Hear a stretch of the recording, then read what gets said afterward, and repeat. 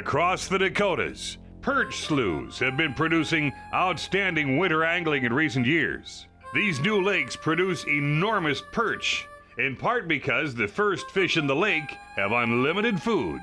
What we often see on these fisheries is a natural evolution where the first fish in the lake grow enormous, but are extremely difficult to catch. As more fish come into the system, the forage base gets cropped off enough to where the fish become easier to catch. The amount of forage in the form of invertebrates available for perch in these lakes is a double-edged sword. Perch grow extremely big and fast, but they can be extremely difficult to catch at times with aggressive presentations.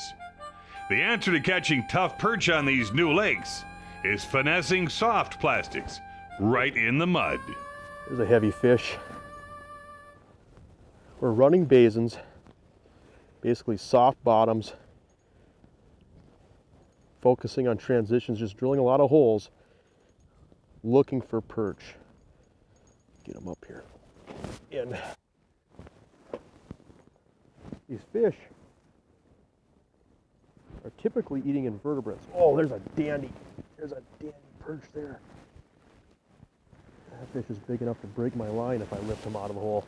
Isn't that a dandy there? But we're using small profile horizontal jigs with soft plastics like this impulse stonefly, and a lot of people don't have confidence fishing these soft plastics, but they're so effective, and we're going to teach you how to use these baits on today's show.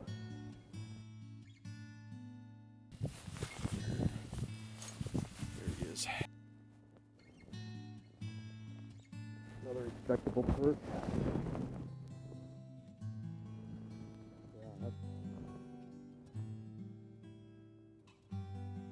And basically, these soft plastics, there's a lot of different ways, a lot of different effective ways to fish these baits, but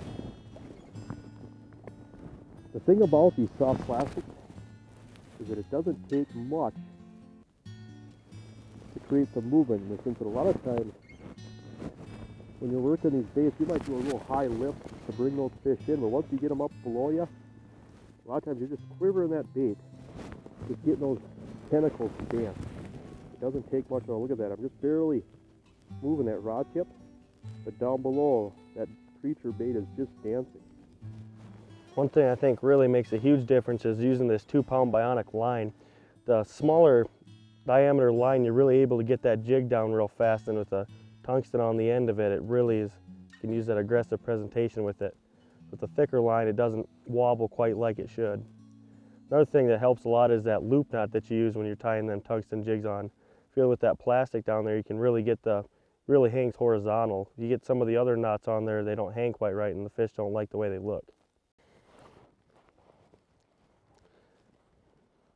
Another nice perch on the stonefly. One of the most effective soft plastics I fished with this year. This one here is just a 1-inch glow white. Well, that's a good heavy fish. But you know, these fish, you know, they're eating these invertebrates out. Oh, there's another dandy. They're eating these invertebrates over these soft basins. And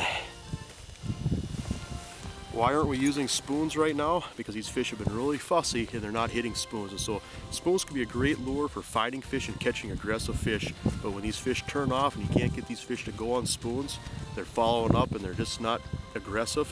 When these fish get negative, go down to the horizontal jig with that soft plastic, and there's the result right there.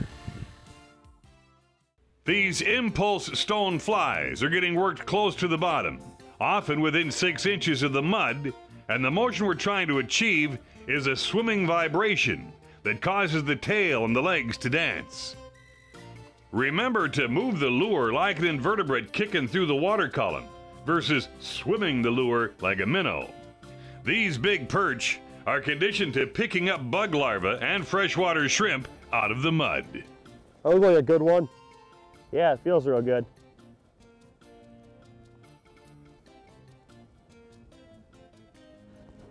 Oh yeah, another dandy. Oh, there's a dandy.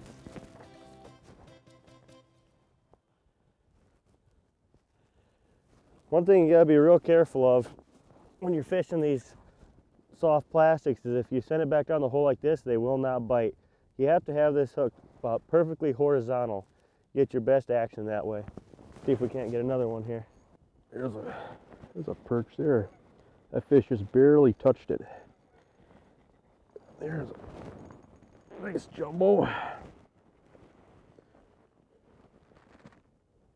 The other thing about these soft plastic tails is that a lot of times you can rip them up, try to pull fish in, but a lot of times when you're trying to just seal the deal, you got fish coming up off the bottom, they're looking at it, just barely takes anything on that rod tip. A lot of times you just, you know, let the wind almost vibrate that tip of that rod and just get those tentacles to dance, but you don't really have to do much with them to keep those baits moving to trigger those fish. But respectable perch will throw this one back. Feels like another good one. Rod bender? Oh yeah. Feels good. Oh, another dandy. Look at that one. Been struggling a little bit here to find some aggressive fish, but this one here's came up and just smoked it. I mean, that's what we're out here looking for.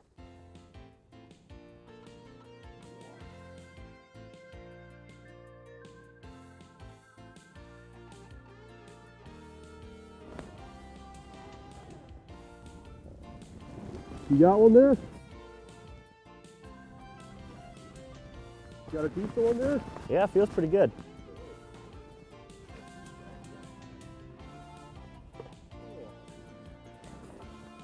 Another dandy. I tell you what, this has been such an effective technique.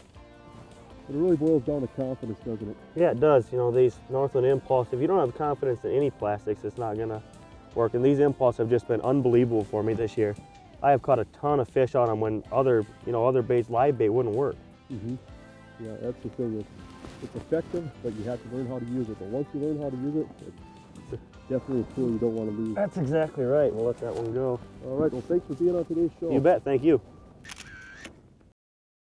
To find out more information on Jason Mitchell Outdoors, make their official webpage one of your favorite pages.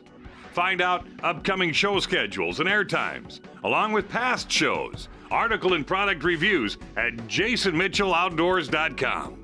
Great information on the outdoors is just one click away.